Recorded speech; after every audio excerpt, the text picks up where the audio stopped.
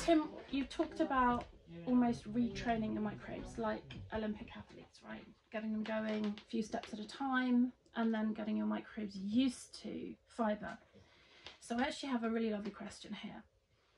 Everybody's microbiome is different and a lot of people are on their back foot, and the way and the rate of which your microbes assimilate carbohydrate is different for each person, right?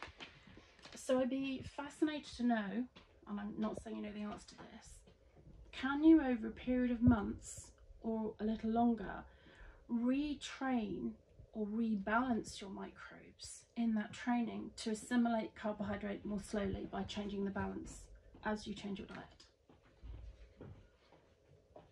We don't know, but basically if you increase in general amount of fibre you're eating, you will slow down the release of sugars into the bloodstream.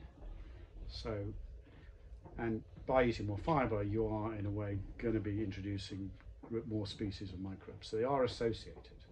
What I don't know is whether they directly cause it or they're a byproduct. But, you know, fibre is a complex thing to talk about. It's not just about the structure of the food, it's not just about making it transit easier.